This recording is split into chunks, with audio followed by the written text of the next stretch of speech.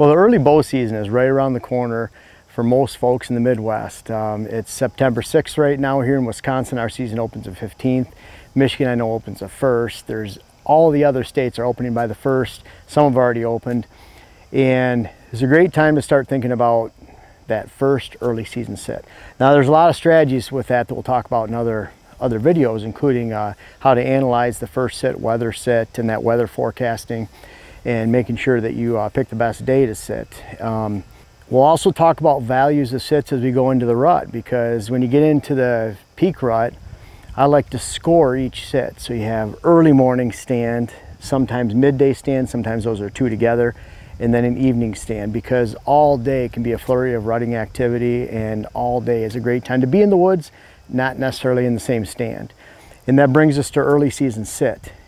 I cannot overemphasize enough the value of an evening sit in the early season.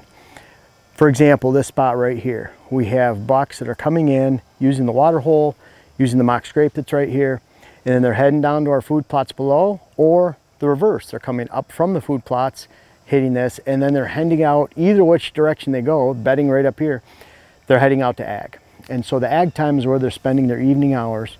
The only thing I can do here with hunting in the morning is mess this up. I come in here, there's a random deer here around the water hole that starts sailing deer back into the cover here. It's a ping pong ball effect or video game effect where just deer are running into other deer, they're spooking deer, and I can clear out this hollow right out of here that's about 10 acres and ruin the sit for the evening.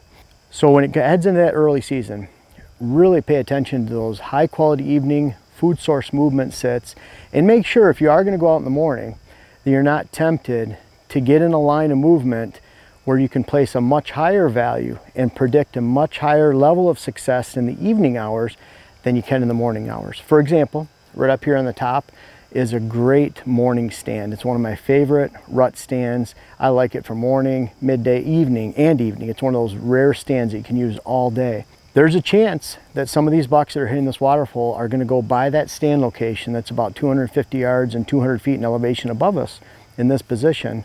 But the money stand, the money movement is the predictable evening food source afternoon movement for deer to come in here.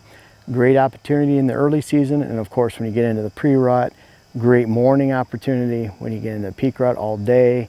When you get into back into the late season in December, then you're focusing largely on evening sits.